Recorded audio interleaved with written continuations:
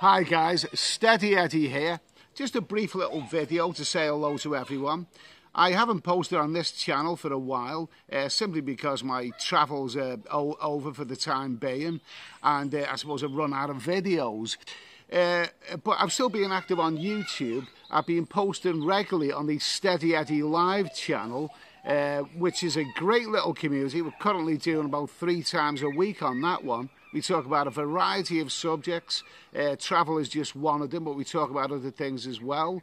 And it's a great little community. So the link for that channel is on the homepage of this channel under my other channels, Steady Eddie Live.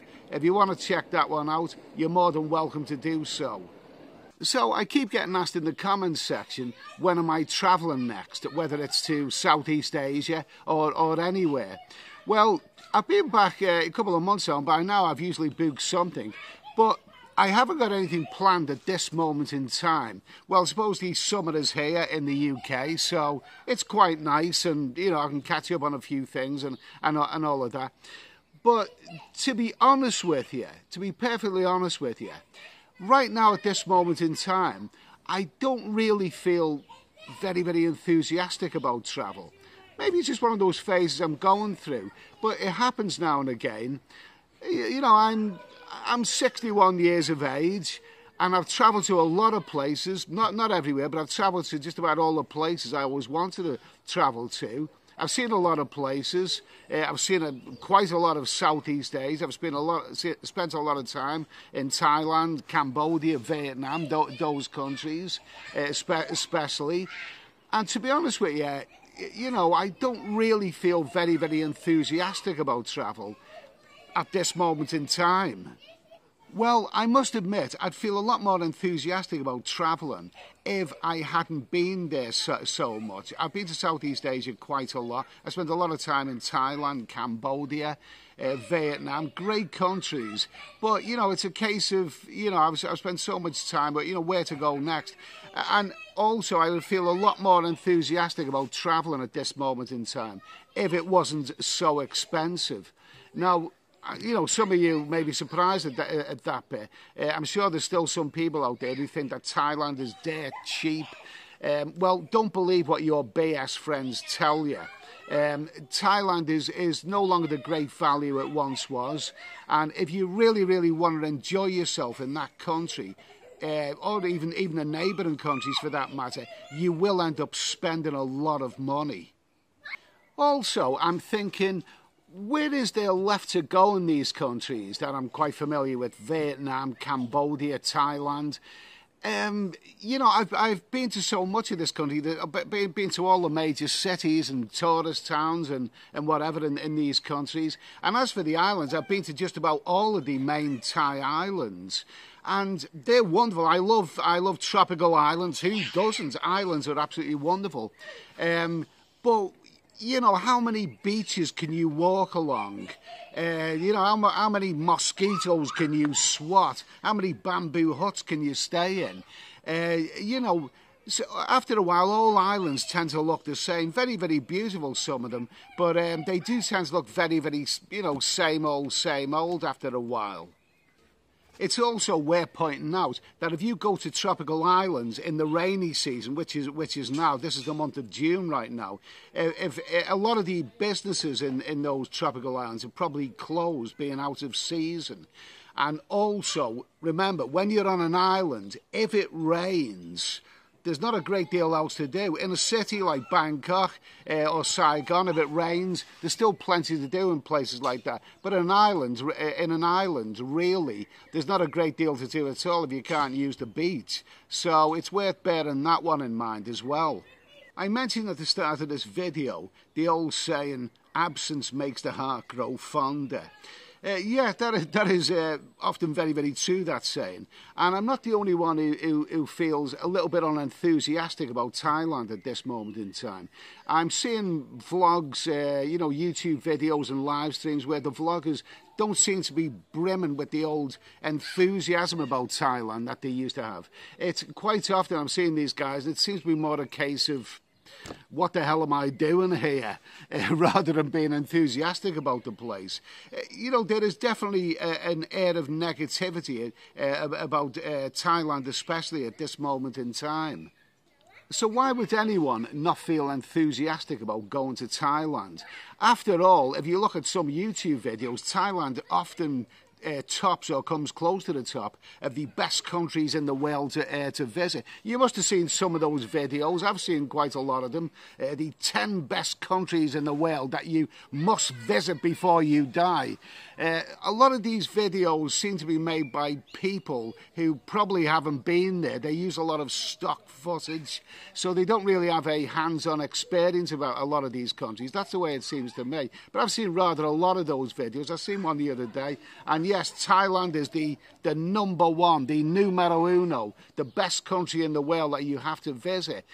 So why would someone, you know, who's been there quite a lot, not really feel so enthusiastic about it? Well, I've got to say, in the last 5 years or so, I've heard more negativity about Thailand than ever before. For many years, no one had a bad word to say about that great country.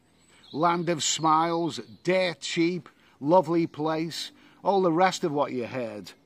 But in recent years, a lot of that has been replaced by cries of too expensive, not as cheap as it was, too many rules with visas and stuff. And worse, I heard someone the other day calling it a scam country. As for the wonderfully friendly Thai people, well, travellers can be quite negative about them these days, saying that they are not as friendly as they used to be and just want your money. So let's get to the nitty-gritty. The reason a lot of men visit Thailand is that it has a reputation of being a hotspot for meeting women. But are the women in Thailand as good as they were? Well, I think many have already commented on this, but the simple answer is no. Since the pandemic, there has been a shortage of hot ladies in Thailand, and the ones there are commanding a high price. I mean, come on, let's get real here.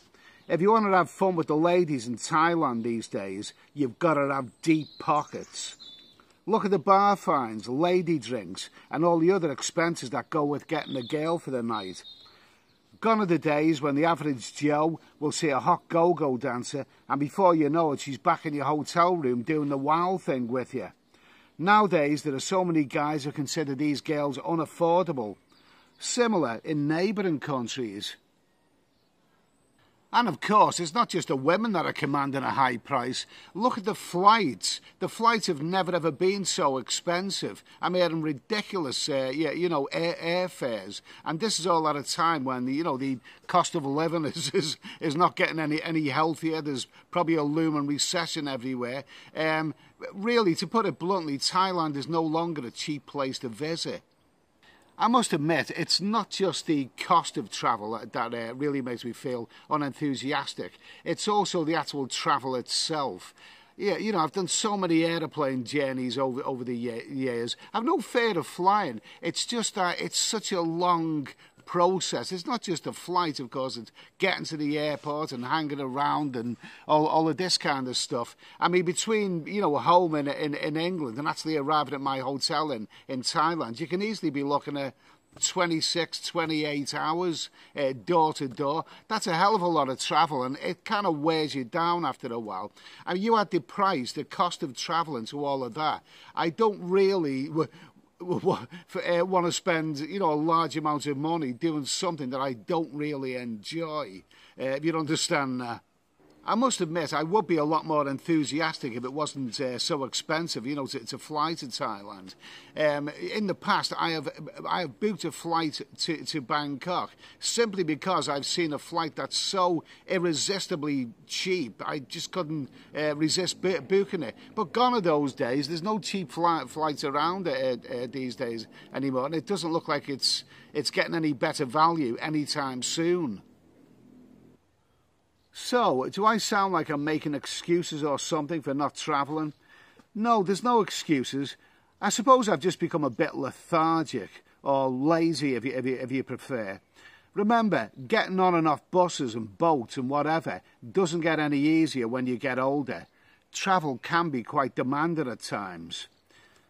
I've heard before about travel-holics who fill their passports and then all of a sudden realise they've been to all the places and they don't want to travel anymore.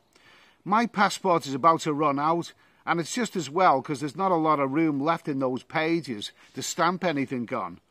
I somehow think my next passport will not be as lively. Don't get me wrong, I'm not through travelling. I'm not, resigning from travelling just yet. I'll be back in Southeast Asia. It's just that at this moment in time, I'm not really that enthusiastic about it. Maybe, I suffered a harsh winter this year. Maybe that'll be enough to put me on an aeroplane again. Sometimes when I talk to people who are planning travelling, I was talking to a guy who was planning on going around India pretty soon and other places.